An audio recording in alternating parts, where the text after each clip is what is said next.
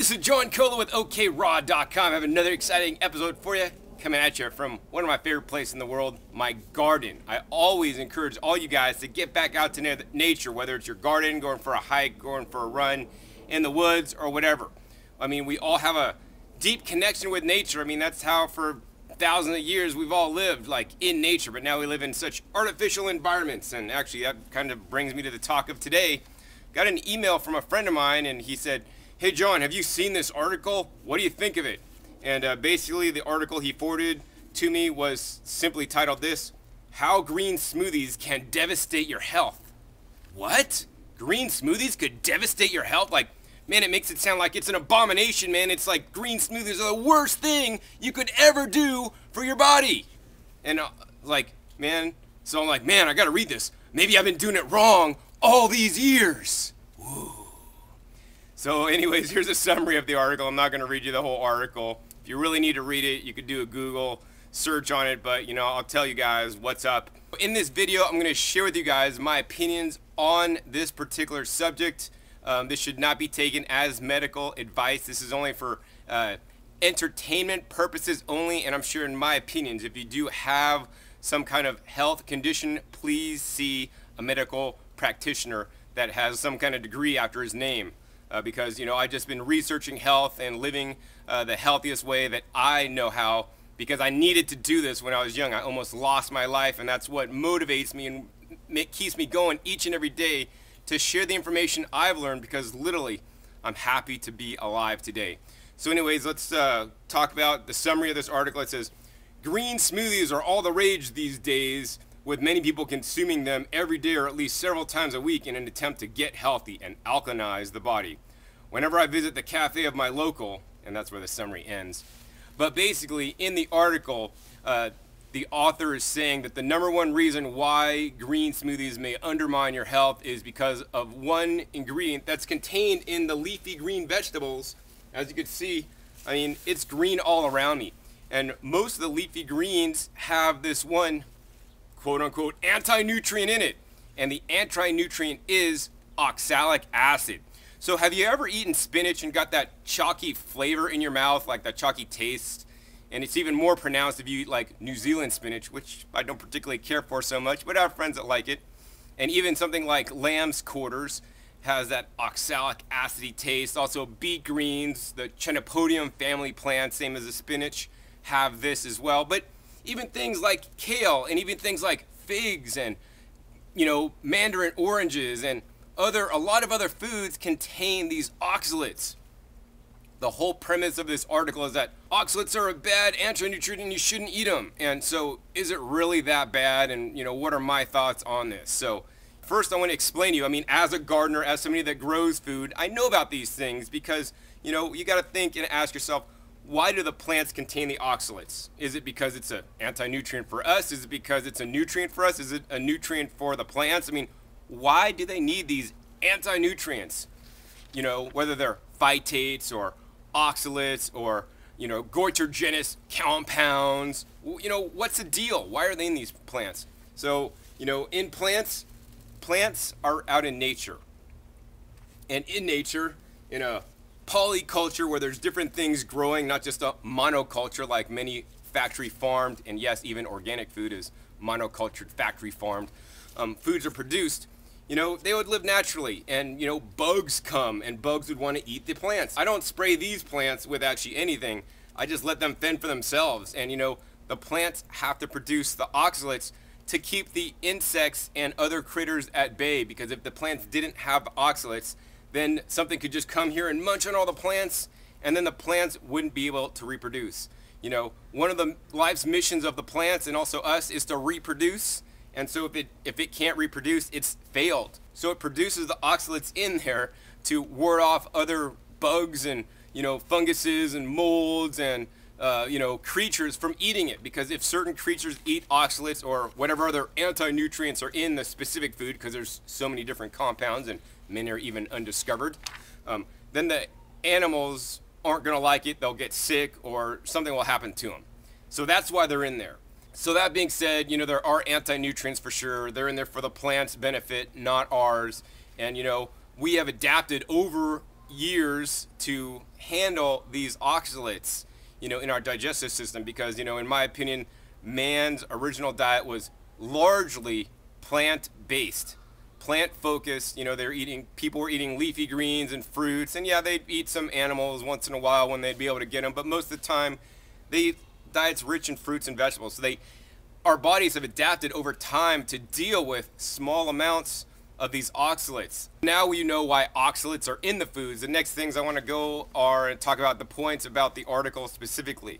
So point number one is, everybody has an agenda. I have an agenda. My agenda is to teach you guys the healthiest diet that I've learned about, that I share with you guys, is to share my knowledge and all of the research I've done in the school of hard knocks that I've been to over the last 18 years eating a plant-based raw foods diet. And that's what I share, and that's my agenda, because I'm happy to be alive. I'm sharing this with you guys, and I don't sell stuff. I don't sell pills and bottles. I don't sell you anything. I sell you the fact that you need to eat more fresh fruits and fresh vegetables. Do I say you need to eat all fresh fruits and vegetables? No, that's what I do. But I always encourage everybody to eat more fresh fruits and vegetables. Most Americans are not simply eating enough fruits and vegetables. So that's point number one. And so everybody has an agenda. So I don't know the specific author's agenda, if she has an agenda, why she would say green smoothies are bad and make it like, oh, they're the worst thing that could undermine your health and they're not good for you. And then in the same token, if you look on her website, one of her recent articles she posted was a recipe on how to make bone broth marrow omelets with bone marrow and eggs and milk.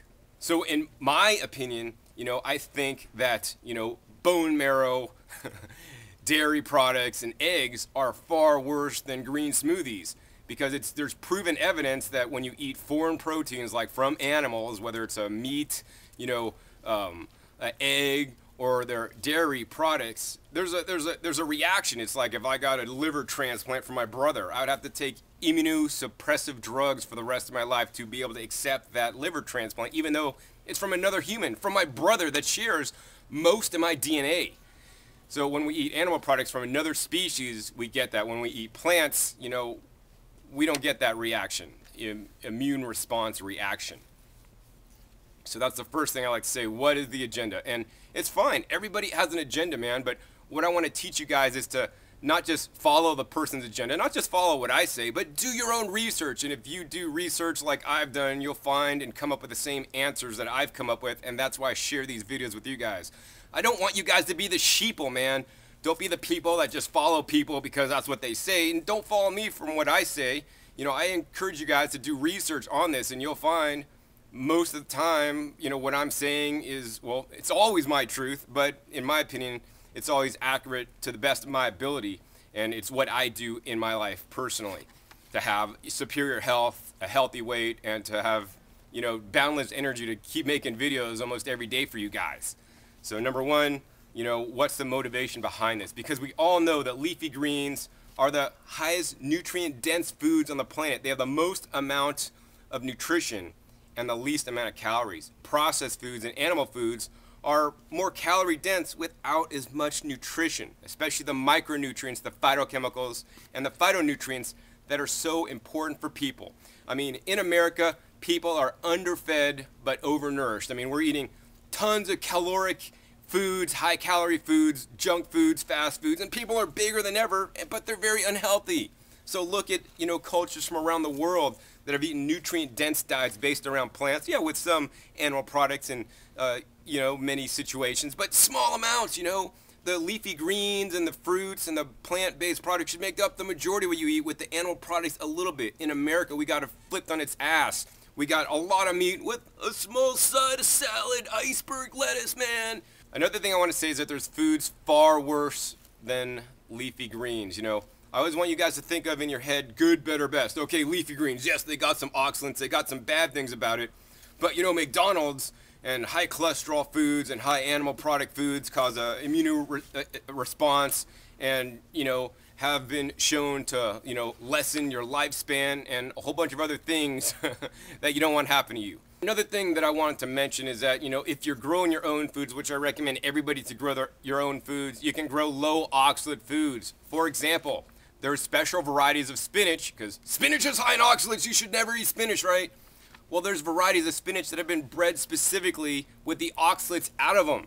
So now you can eat as much spinach as you want, although I still wouldn't do that, and not get the, high oxalate content, because there's low oxalate content spinach. And that stuff probably tastes really good. It's one of my goals to start growing low oxalate spinach, and I want to see how it tastes, because it's got to taste different than regular spinach that has all the high oxalates, because it has leaves that chalky film on your mouth. So I bet it's super delicious, man. But, if you're growing your own food, you could choose low oxalate varieties, plus the nutrients in the food and how much nutrition the food has in it is based on how it's grown. In conventional agriculture and even organic agriculture today, they're adding, basically 3 minerals, NPK, adding back into the soil. And when they do that, the plant doesn't have the nutrition it needs to fully be optimal and have a full wide spectrum of nutrition. Plus, that may change the characteristics of the plant to produce certain, factors more or less. For example, if you overfeed nitrogen in the plant will have more, nitrogenous products within it. And, one of the, and that's nitrates.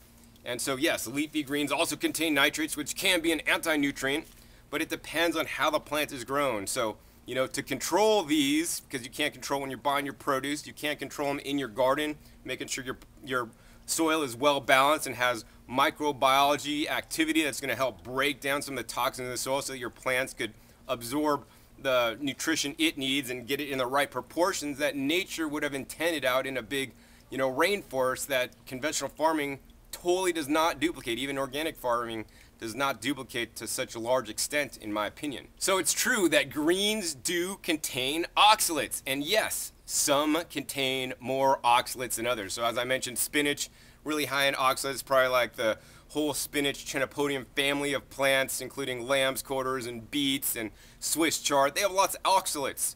But even kale or some collard greens that I have here, my tree collards, purple tree collards, or my green tree collards, they all have oxalates, but in much lower amounts. So it may behoove you to research the plants that are higher and lower in oxalates. And, don't eat a whole lot of plants that have high oxalates all the time. For example, one of the things I recommend is what's called diet rotation. Because there is naturally occurring toxins in all the foods around me, and yes, even tomatoes have naturally occurring toxins, which are lessened when the tomatoes are more ripe, and I would never eat, tomato leaves. We want to eat foods that have different levels of toxins all the time. For example, these collards have different toxins than the shiso. It's a Japanese herb related to the mint that looks like a caterpillar has been munching on, because I'm organic and not spraying. Wow. Man, that's good. You guys got to try fresh shiso, dude. Go ahead and rock this. It's the bomb. It tastes like, has a minty over flavor with like a little hint of parsley. This would make amazing salad, man. Oh my gosh. But anyways, every plant has different naturally occurring toxins, so it's kind of unfair to single out the oxalates or, or whatever the toxin is. Just know this, in my opinion, and what I do is I rotate my greens. So today I might eat these guys. Tomorrow I'll eat shiso. The next day I might have lettuce. The following day I might have arugula. The next day I'll have chicory. The next day I'll have stinging nettles. The next day I might have, miner's lettuce. Then I'll eat chickweed. The problem is if you go down the supermarket, there's only like a handful of plants, but when you start growing your own food, you can grow so many more varieties than that money can buy.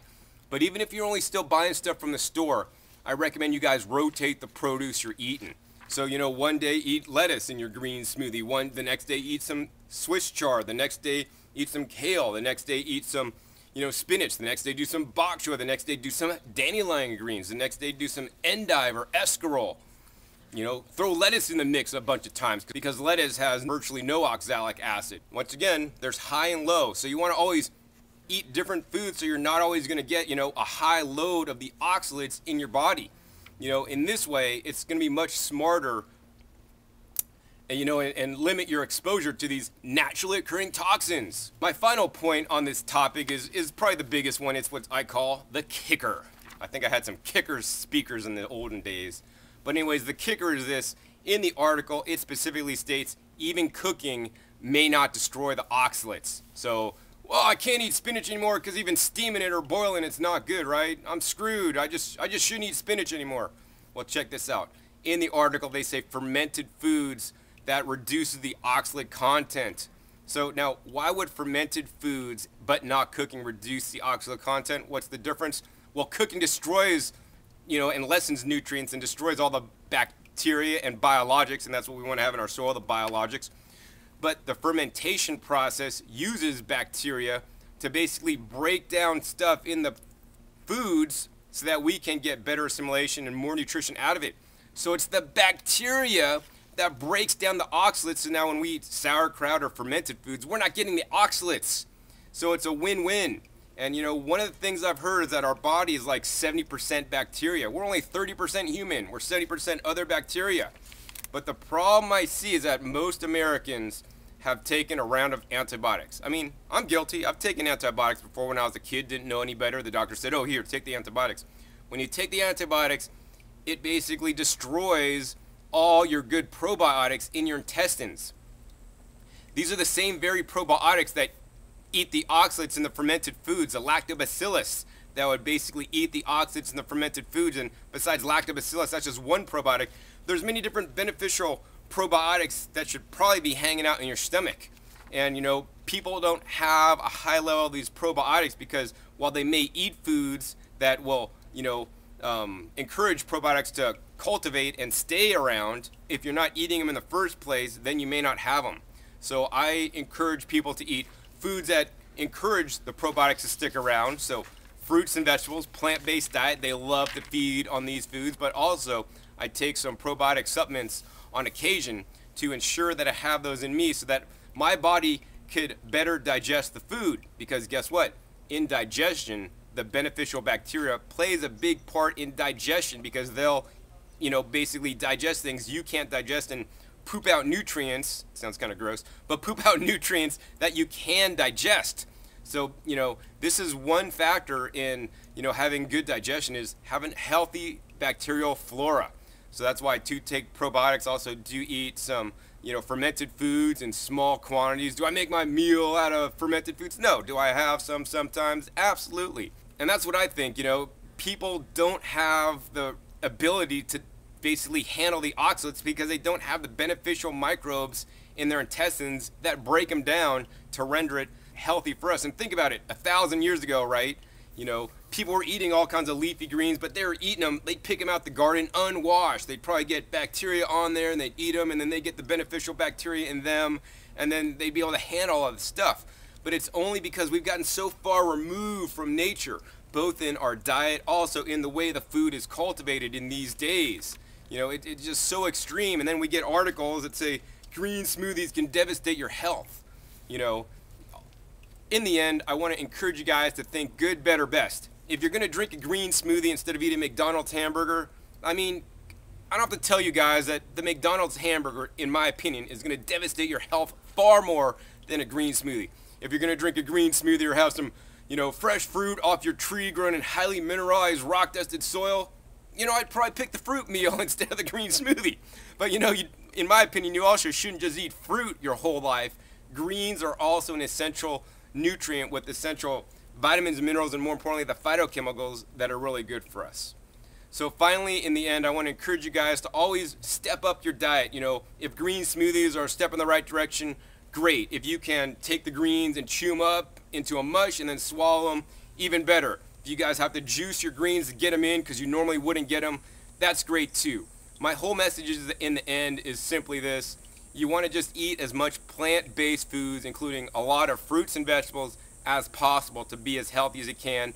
But don't go overboard. Don't eat only kale because it's the best, or only goji berries because so-and-so says it's the highest antioxidant food. Yeah, eat some goji berries once in a while, but be sure to eat all your locally grown organic foods, and especially ones that you grow yourself when they're in season. So hopefully you guys enjoyed this episode. It explained a little bit more about my opinions and what I do for oxalic acid in my diet. Once again, my name is John Kohler with OKRaw.com. We'll see you next time, and remember, keep eating your fresh fruits and vegetables. They're the best.